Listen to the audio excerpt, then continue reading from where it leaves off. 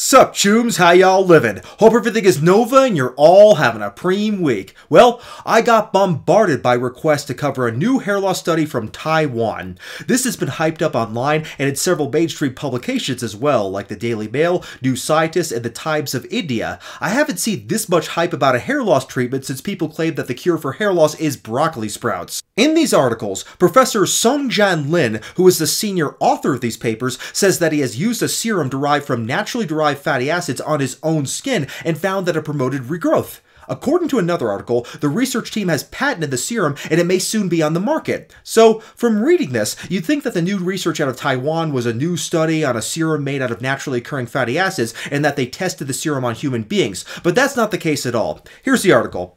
It was published on October 22nd in the medical journal Cell Metabolism, and as you can guess by the name of the journal, it is a basic research article that used mice and cultured stem cells for the experimentation. This is not human research at all, unfortunately.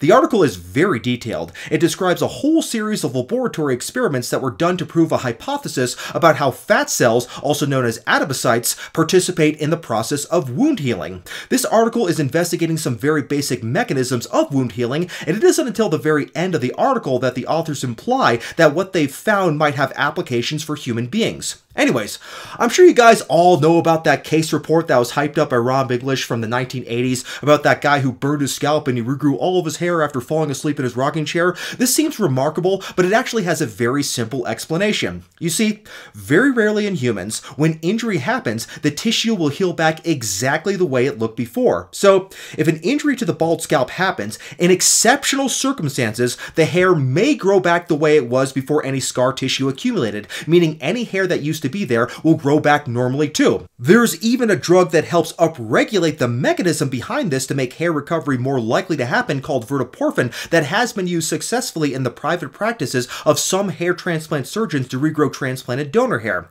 I've made several videos about it that I'll link below, but the chances of this type of recovery happening without drugs like verteporfin is extremely unlikely. Unfortunately, for most people, if you burn your scalp, the skin will be replaced by scar tissue and you will get no hair regrowth whatsoever. So, injuring the skin in human beings doesn't reliably regrow hair. However, there are cases where milder inflammation caused by things like friction, insect bites, or irritation from an orthopedic cast can cause hair growth. So, the investigator set out to see if adipose tissue had any role in hair growth related to inflammation. Adipose tissue forms some of the supporting structure of the skin, so it is nearby the hair follicles and close to the hair follicle stem cells as well. When these stem cells are activated, they trigger the anagen growth phase of the hair cycle, and activating these stem cells will cause hair regrowth. So the first step in the study was that the researchers shaved the backs of the mice and used a skin irritant called sodium dodecyl sulfate, or SDS, on a small square patch of the skin. You could see that this caused great hair regrowth in just 20 days. That's very impressive right there. However, the research just starts there and goes into a whole series of experiments to show exactly why the skin irritation from SDS caused hair regrowth. I won't go into the detailed experiments, but I have to say that they are very convincing in detailing the mechanisms. Here are the steps they proved were happening. The first thing they showed was that the skin injury caused the adipose cells to release the lipids they contained into the tissue. They then showed that it was a specific type of inflammatory cell called macrophage cells that were causing the fat cells to release free fatty acids through a protein called serum amyloid A, or SAA. They then proved that the fatty acids were absorbed by the hair follicle stem cells and that these fatty acids were oxidized by the mitochondria, which led to gene transcription. This caused the stem cells to go from a resting state into an active state, which caused the hair growth. Finally, the specific fatty acids that did this were monounsaturated fatty acids, like what you would find in high levels in a fat like olive oil. In fact, they tested two monounsaturated fatty acids, oleic acid, C18-1 in this figure, and palmitoleic acid, C16-1 in the figure. And they found that oleic acid had the best effect. The fatty acids were all dissolved in a 100% ethanol solution. That's interesting because there is a lot of oleic acid found in olive oil, and there's also palmitoleic acid in it too, though to a lesser degree. So here's an outline of the process that they worked out. One of the experiments they did was to skip the inflammatory triggering steps and just apply the monounsaturated fatty acids directly to the skin of the mice to see if the fatty acids alone would cause hair growth, and they did. So it's almost like an afterthought in the article, but this one experiment amongst the dozens they did is what is triggering all the hype about this study. At the end of the article, the authors make the observation that monounsaturated fatty acids easily penetrate the skin and could have potential for treating hair loss conditions. They conclude by saying, quote, "Given their inherent hydrophobicity and skin penetration enhancing effect, monounsaturated fatty acids are promising pharmaceutical candidates for topical delivery. Supported by our experimental results demonstrating hair growth activation upon topical application of monounsaturated fatty acids, their natural existence and established safety profiles suggest considerable potential for treating hair loss conditions in the future." Unquote.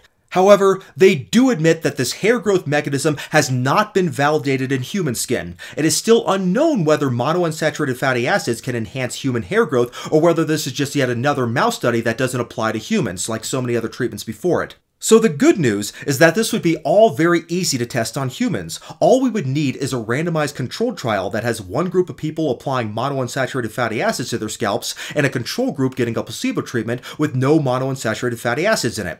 Then all the researchers would have to do is show that the treatment group had a statistically significant difference in hair growth compared to the control group, and voila! That will prove the theory behind this treatment is correct.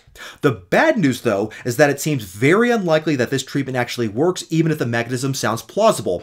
Olive oil, which is high in monounsaturated fatty acids, including both oleic acid and palmitoleic acid that were used in the study, has been used for thousands of years, and I know many people apply it to their scalps even today, especially since it is a very good moisturizer. If olive oil really had such an amazing effect on hair growth, then I think we would have found out by now, especially considering how ubiquitous and ancient the product is.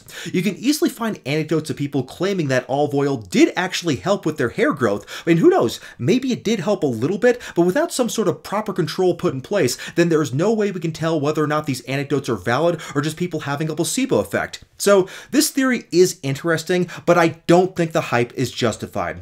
The lead investigator of this research has patented this treatment and is using it on himself, so it's very clear that he has a big financial interest in hyping this treatment up as a commercial product, but a mouse study is never worth getting this excited about. So until we get some actual good human data out of this product, then we can safely ignore this treatment for now. There are much more promising treatments in the pipeline than this.